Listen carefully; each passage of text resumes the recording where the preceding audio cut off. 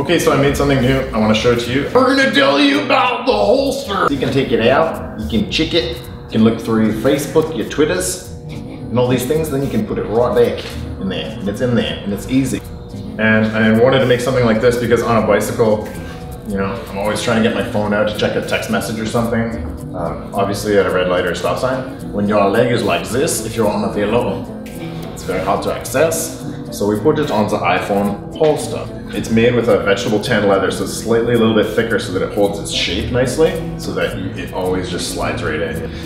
It comes right out, and it goes right back in. The idea was to make something as slim as possible and just make it minimal so it's not just doing its job. You're on a bicycle, you're riding a kangaroo, it's no problem. You can have your hands free to live your life. You won't have to spend all this time trying to get in your pockets, because that's just annoying. Especially when you wear tight pants like these ones. You don't have to worry about putting it in the bag, putting it down on the things, and then leaving them. This way you always know where it is. Oh, I have a message, excuse me.